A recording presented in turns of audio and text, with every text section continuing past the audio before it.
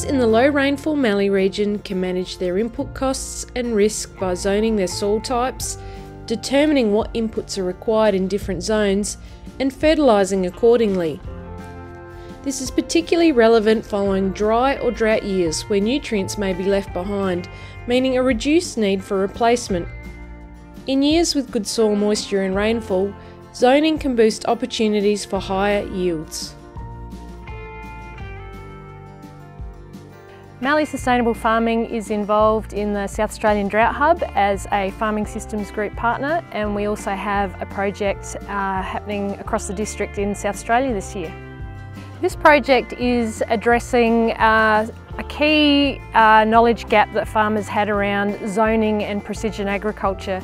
We know that Mallee soils are really conducive to having precision agriculture as a method of applying nutrients because they're so variable. And this project's really about upskilling farmers, getting them started with zoning and then implementing variable rate precision ag techniques as a result. So we have 3 main farmer groups within the South Australian Mallee region involved in the project. We've got a group at Pinaroo, one at Lowbank with the Waikerie farmers, and also the Murray Plains farmers are involved in the project as well.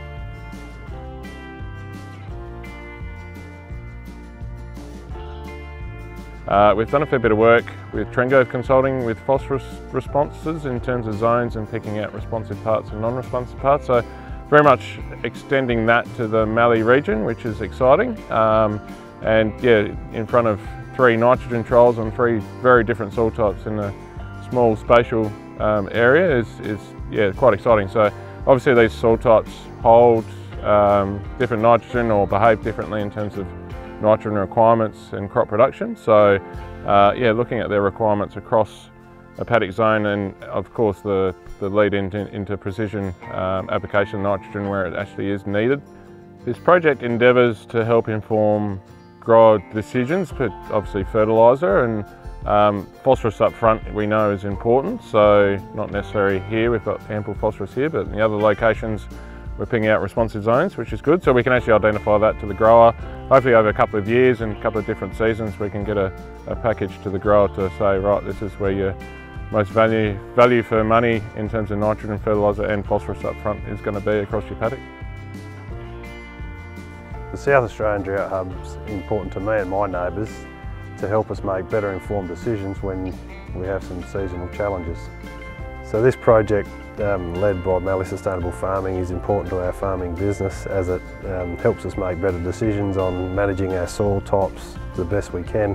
Paddocks are bigger these days, and we've got multiple soil types in one paddock, so yeah, we need to get the best bang for our buck with nutrient application, and yeah, their work is definitely helping with that.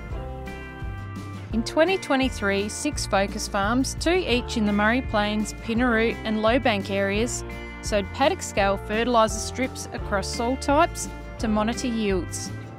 These demonstration sites will show other growers how to manage their own investigation of nutrition requirements when setting up variable rate technology for soil zones and fertiliser recommendations. Several other growers have zoned their paddocks, with MSF supporting basic strip trials and soil sampling to help determine optimal fertiliser application rates across different zones.